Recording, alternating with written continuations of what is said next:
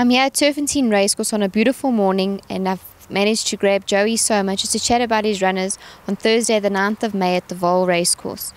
Joey, you've got two runners, they're both in the same race. It's in a classified stakes over the 1400 metre straight.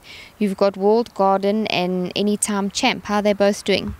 Vicky, I was very happy with the improvement they showed in their last runs, both of them. I've always rated Walled Garden highly, like everyone knows, and I was ecstatic the way he finished off his last start.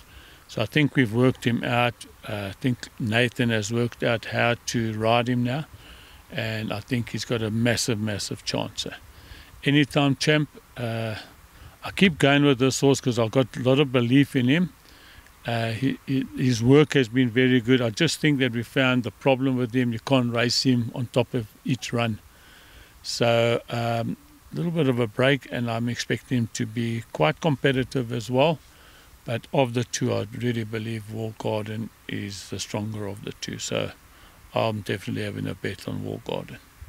Thank you so much for your time, and I wish you all the best for Thursday. Have a great day.